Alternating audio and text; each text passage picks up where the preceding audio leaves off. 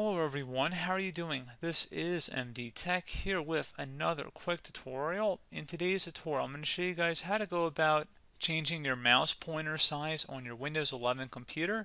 So this should hopefully be a pretty straightforward process here, guys. And without further ado, let's go ahead and jump right into it.